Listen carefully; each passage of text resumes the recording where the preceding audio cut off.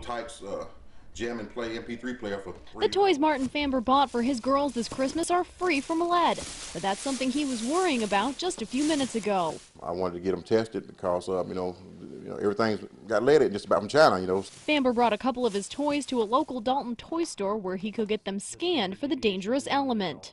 At least you can take a look at them and check them at least. Whereas just not knowing at all, that relieves your mind a little bit.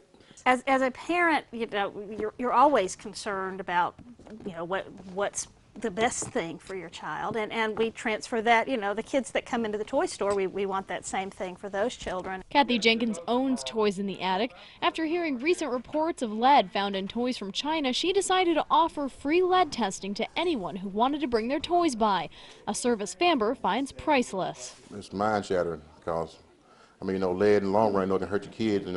Their thought, memory, maybe even their growth. Jeremy Weir got his start testing toys for lead after the rash of tainted toys hit close to home, with each of his children testing positive for lead. And it was a low level, but as a concerned parent, not knowing where the lead came from, and then you start to hear of numerous recalls. It scared me a lot, and it scared. I'm pretty sure it scared everybody a lot. But now Famber has the peace of mind he considers the best present this holiday season. In Dalton, Bethany Mowry, WDEF News 12.